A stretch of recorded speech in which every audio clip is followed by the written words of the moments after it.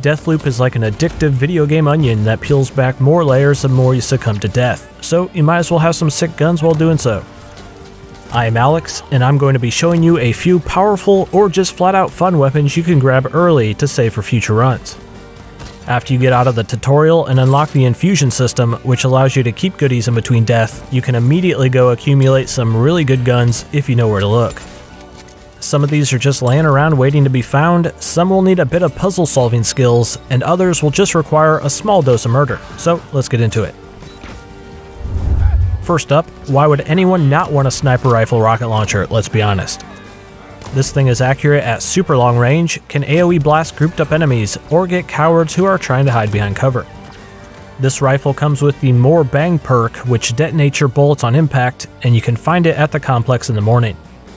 Head for the large satellite tower, and you'll see a blue building right next to it. There is an enemy hanging out on the railing on top of that building, and when focusing on them, they have listed "Cool gun," indeed. Get up there, kindly ask to borrow the thing, and you'll have the pleasure of utilizing this crazy gun. It can be used from the hip pretty well as a foot shooter using that ground explosion to your advantage, or you can aim down the sights with it to take super precise shots. No joke, this thing has immense range and is very accurate, but even if you miss, the detonation will likely get them anyways. Also, being scared of getting close to turrets to hack them will be a thing of the past because this will destroy them in one single click of the fire button. So ultimately, if you plan on playing loud, tend to rather blow stuff up than sneak, and want a jack-of-all-trades weapon for medium to long range, I recommend seeking out this super strong rifle.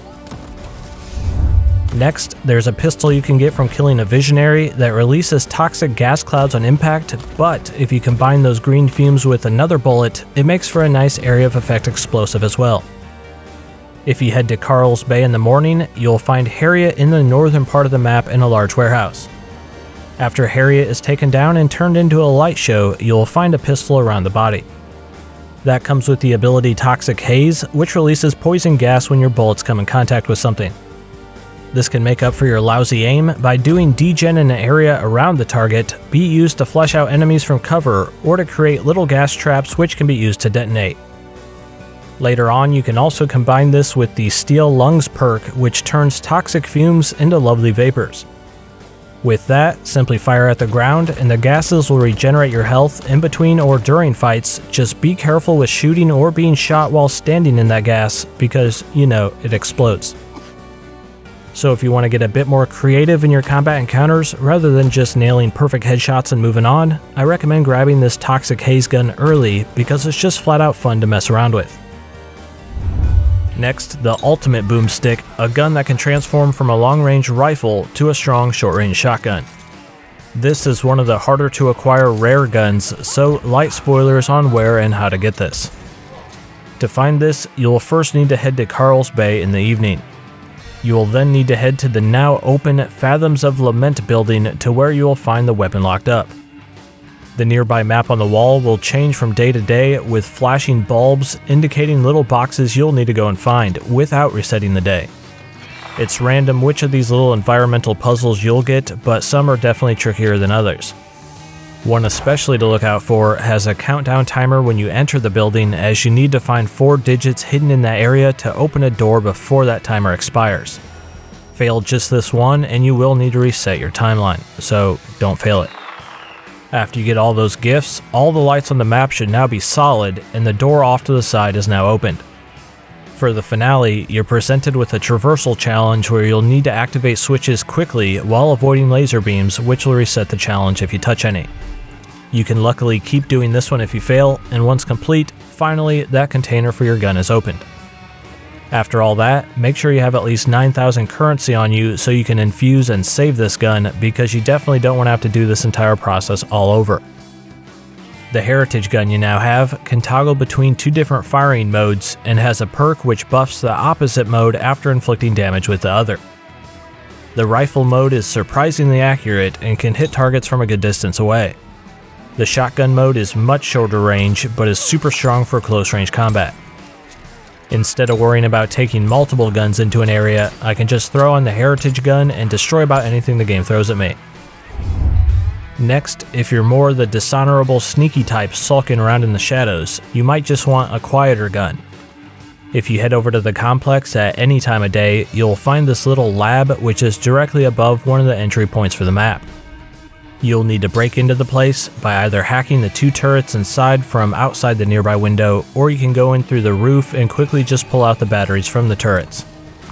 After that, your prize will be sitting nicely on this little box, which is a SMG with the suppressor perk, which reduces the sound of firing it. This isn't 100% silence, but it's somewhat close, and works best when no one has eyeballs on your target.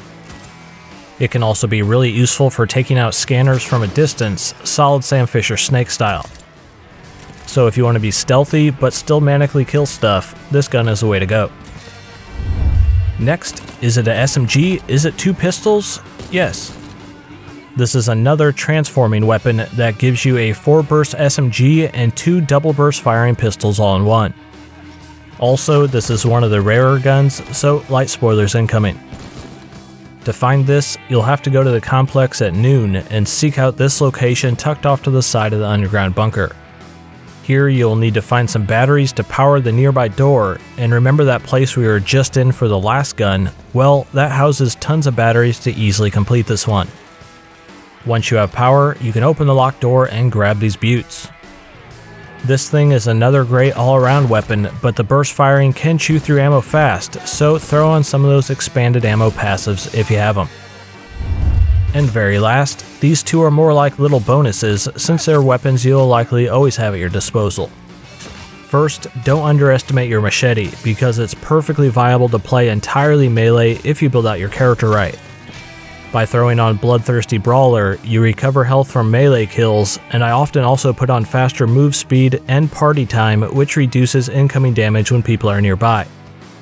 You can also dual wield a gun with the machete, and if you find a weapon with the run and gun perk, you can fire while sprinting so you can play full on barbarian. Next, another weapon you'll always find around the maps are the immensely powerful turrets. You don't want to just toss these out and then activate them because you can't control which way they face, and just setting them down means you also have to then activate them. However, if you hold down the drop button, you can quickly place a turret and it will automatically go into sentry mode.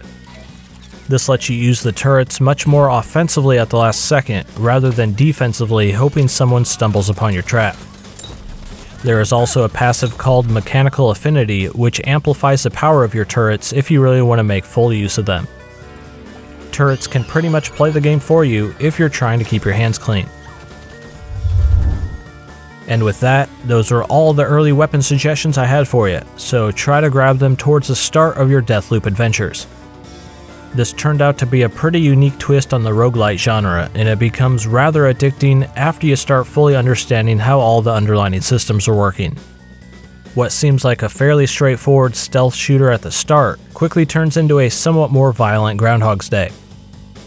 Now before you go, if you happen to enjoy my channel's focus on digging into the sweet bits of core gameplay mechanics, consider sticking around on Boomstick Gaming. As always, this has been Alex, thanks for giving this a watch, and good luck breaking the loop.